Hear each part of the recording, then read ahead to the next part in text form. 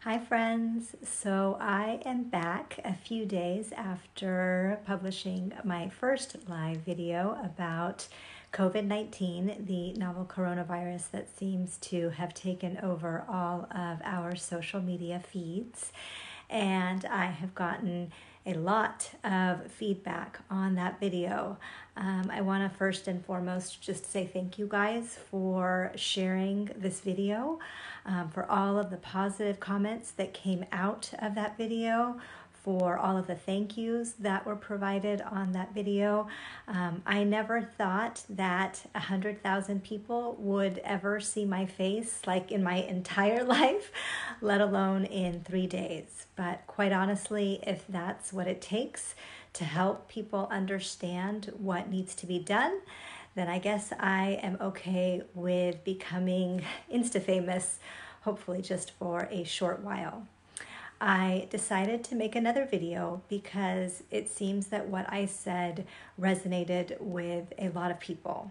I have no secret agenda. I have no desire to be famous. I'm certainly not making any money by doing this. I'm just in my home office today talking to you guys.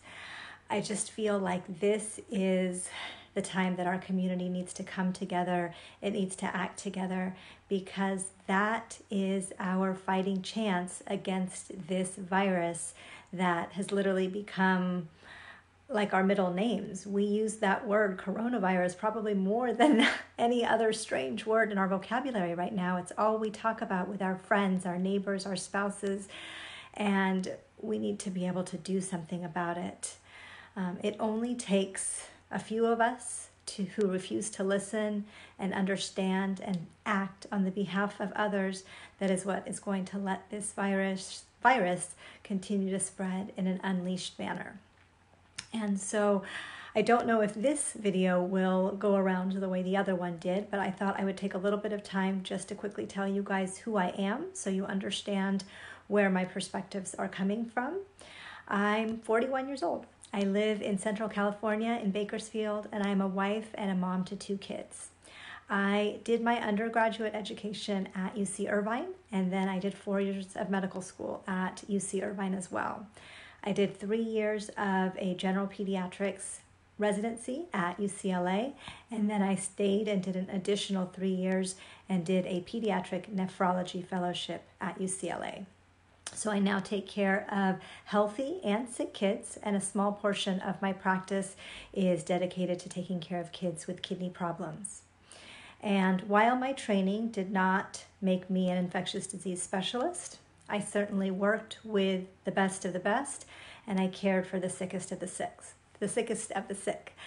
I learned how to interpret data.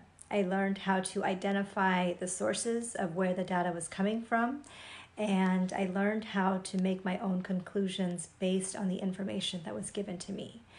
And this is why I think a lot of what I have to say is invaluable, because this was not an easy task. It took years and years of learning in order to be able to interpret data. And so this is why I want to come to you as a physician who knows how to do this and to be able to help people understand all of the information that you guys are basically being flooded with. And I will tell you that I think every single doctor that I have ever trained with, that I am still in contact with, feels the same way I do. So I know there's some people out there who don't believe this, but when all of your doctors are saying the same thing, I think it's time to listen. And what came about from reading the comments through my last video is that what a lot of you seem to be struggling with is that you don't know what to believe. One news outlet is saying this is a hoax, and another one is saying prepare for 1.6 to 2.4 million people to die from it. And we have all these curves and charts all over social media. And I'm sorry, I did take notes so I could be accurate with you guys. And not everybody understands all of that information. And so my goal was to come to you today and present reliable information with what I found so far and what I think we need to do about it. And of course, everybody wants the numbers, and I get it. I am a numbers person too. I love science. I am black and white. I don't like the gray and the wishy-washy. And I am always looking for evidence in order to change how I practice before I just suddenly change my ways. But the problem is with coronavirus right now, this is not a perfectly designed medical study. It's real life. The numbers we have are always going to be a few days behind, and they will not reflect every single person who has this virus. I get that, but I don't know that there is anything I can do or you can do to change that. And whether the mortality rate is 0.1%, like it is for the flu that we deal with every year, whether it is 0.9%, which is what the most recent data show in South Korea, or whether it's 1.5%, which is what our current numbers in the US reflect, with 63 deaths being divided by the total number of cases of 3,324 as of a few hours ago. Regardless of those numbers, we have to do something about this, because this is not your common cold. This is spreading, and this is going to make people sick. Our numbers eerily look very similar to what Italy had 2 weeks ago. Italy is a well-developed country with an advanced medical system comparable to ours that is on military lockdown, something that I have never experienced and I am hoping not to experience. Their doctors are literally pleading with us to listen, because they are beyond their capacity to take care of patients. They are turning people away who are struggling to breathe. And that is not something that I as a physician ever want to do. And I don't think it's anything that you as a patient or a patient's family member want to deal with. So we have to try to change the trajectory of this illness.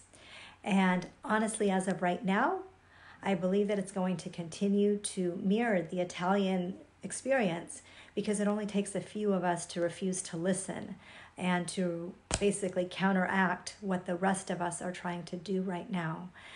And unfortunately, I'm still seeing birthday parties and sleepovers and unnecessary travel and trips to clothing boutiques and coffee shops right now, even on my own social media feed. And these are things that we have to cut back on yesterday, quite honestly. So I decided to poll a lot of my Instagram followers, where I had also posted this video, to ask them, what can I help with? What can I teach you? What information can I share that is valuable? And I got lots and lots of responses, which is great. And so I wanted to finish this video by answering a few questions. And the first is just the basics about this virus. Coronavirus actually was discovered, I believe, in the 1960s. Traditionally, it causes your common cold, along with lots of other viruses. And this is actually why you're seeing it on the back of Lysol bottles and Clorox bottles, is because coronavirus has been around for a long time. But coronavirus also has the ability to mutate. And mutated versions of coronavirus is what have caused other more aggressive diseases and pandemics, like we saw with SARS in 2003 and MERS in the Middle East. The virus itself, including COVID-19, is spread through respiratory droplets. Our coughs, our sneezes, our saliva, our snot. It can circulate and live in the air for about 2 to 3 hours, and it can travel about 6 feet from the person that it comes out of. In terms of how long it lasts on surfaces, to be honest, I don't know. I have read reports that say 6 to 8 hours and some that say 2 to 3 weeks. I think that it's probably somewhere in between that. Viruses typically need a human host in order to survive, so 2 to 3 weeks seems a little bit long to me, but the main idea is that it's not going to die immediately as soon as it touches our desks or our countertops. It does have some viability there. The virus is going to enter our systems through our mouth, our nose, or our eyes. It is not spread through any kind of skin-to-skin contact. The incubation period of this virus is 2 to 14 days. What that means is that you could get it in your system and you could have it for up to 14 days before you start to manifest any symptoms. There is an average of about 5 days before you start to see symptoms, if you're going to have any symptoms at all. And that's why it's so important for us to stay home now before you're feeling sick. Because if you have this virus in your system and we all continue to go about our daily lives, and of course we breathe and maybe we accidentally sneeze because the spring is coming, or we clear our throats, maybe we share spoons, maybe we share straws, we're spreading this virus without even knowing that we have it. The symptoms of COVID-19, in short, are fever, cough, and shortness of breath. So relatively simple, but also very common symptoms. If you have these symptoms and you think that you have been exposed to COVID-19, then it's important to call your doctor or call your urgent care or call your emergency room. Please don't immediately go into these areas that are already packed with patients, because it could further escalate the spread of the disease. Many offices are trying to set up for telehealth so we can talk to you the same way I'm talking to you right now, but obviously with more confidentiality, and or are setting tents up outside of the offices or emergency rooms in order to prevent the spread in a more confined location. Of course, if you're having difficulty breathing and it's severe, then you need to seek medical attention right away. If you are able to, please let your providers know that you may have been exposed as soon as you are able to, or if there's someone next to you, have them tell them, because we have to do our due diligence to protect our healthcare workers as well. A lot of people have said, what can I do at home? It's very basic. You guys have all seen the memes. You need to wash your hands with soap and water for 20 seconds. That has been found to be equally as effective as disinfecting with hand sanitizers and Clorox. In terms of what sanitizers are good, I know a lot of people are confused now because they say they're antibacterial and this is a virus. A 60% alcohol-based sanitizer will actually kill coronavirus. The ability of sanitizers and alcohol to kill different bacteria and viruses is based on the specific quality of those viruses and bacteria. But for coronavirus, 60% alcohol will work. So vodka will not, but rubbing alcohol will.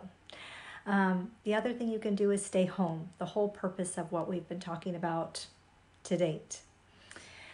I think a lot of people don't understand either, or have questions about what degree of social distancing do we need to take right now.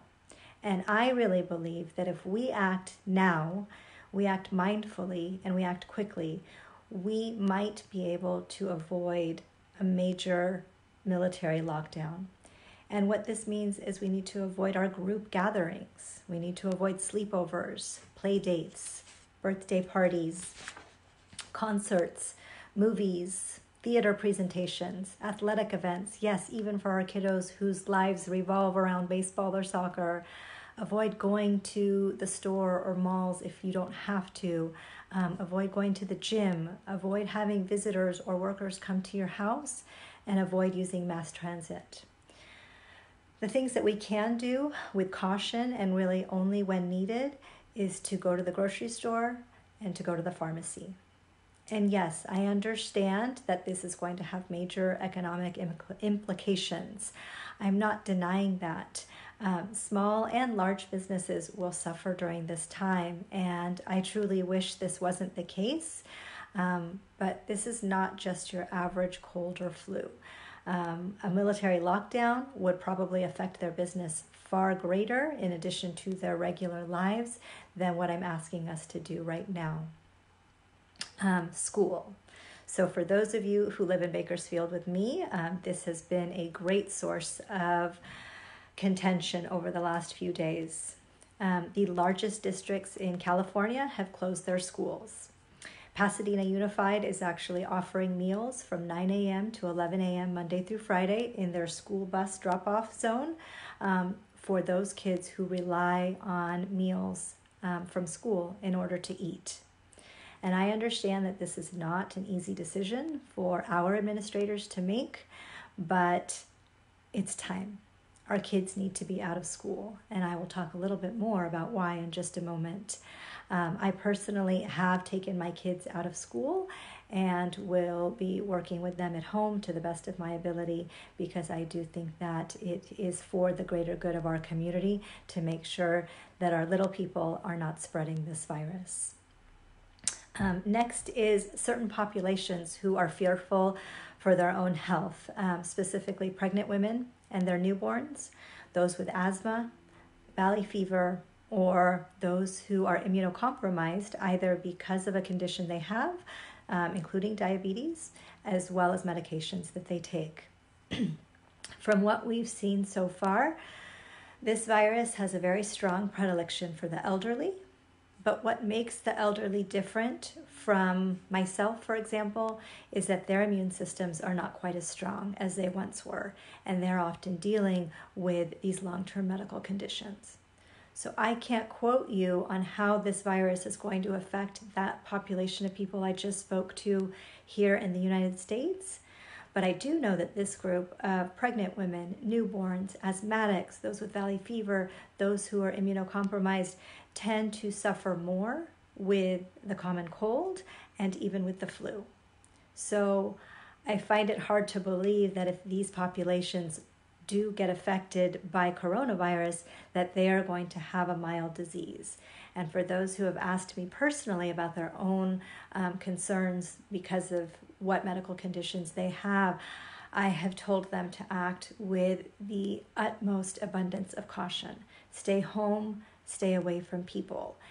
It's just a few weeks, but if it makes it to where you go back to your regular life soon enough, then it will absolutely be worth it. A lot of you have also wondered about what are the risks to our children, because most of what you're hearing is that kids are going to be fine. And again, what I know is what's coming out of other countries. And it does seem as though the risk to our children, particularly those under the age of 10 and largely under even the age of 30, we're not quite kids anymore, but we don't seem to be affected very severely by this illness. And I don't know why. There have been some different hypotheses that have been presented, but honestly, none of them quite make sense to me. And I'm sure in time we will figure it out, but we can be grateful that at least our kids are protected at this point. The problem is that our kids are going to be the ones who are the vectors. They are going to spread the illness because they will have it in their system, and yet they are going to feel fine. They are going to continue to play. They're going to continue to eat. They're going to continue to share their poor hygiene standards with their fingers everywhere, and it's going to spread to their parents and to their grandparents and to their neighbors. And this is why we need to keep our kids as well as ourselves inside or away from large groups. This is why every large school district in California and now across the country is starting to shut down, because people are starting to realize that our kids are going to be the vectors. So while we can be grateful that we don't necessarily have to worry as much about their health and well-being, we have to understand that they may be the ones who are spreading it to those who we care about and are on the other end of life spectrum. Lastly, people have asked, how long is this going to last? Is spring and warmer weather going to just help nip this in the bud? And while other coronaviruses that do cause the common cold and influenza tend to follow a seasonality, we all know that we tend to get more colds and flus in the winter, and particularly in the northern hemisphere. We don't know how seasonality is going to impact this virus. We're still seeing that the virus is present and it's spreading in areas where it is very warm and humid, such as Australia, Singapore, and Brazil, but yet their numbers are much, much lower than ours as well. So hopefully that is something that Mother Nature can help us out with. But again, we don't have enough evidence, data, or literature to tell us one way or the other. So in short, there's a lot we don't know. But what we do have, unlike a lot of other previous pandemics, is that there's another country who is in a near identical place to where we are today, just 2 weeks ago. And now they are in the middle of a national crisis and a military lockdown. So if staying indoors is what we need to do for a few weeks to prevent that type of crisis here and to protect our parents and our grandparents and our medically fragile, I just don't understand why we wouldn't do it. We can pretty much rearrange everything else that I've talked about. Life will go on as we know it, and it will probably do so by May. So let's just shut it down. Let's enjoy each other's companies. Let's go back to a simple lifestyle of just being at home and protect our community at large. This is really not about you individually or your opinions. It's not about me or my opinions. It's about protecting our community. So thank you guys for watching. I appreciate you so much, and let's see what happens.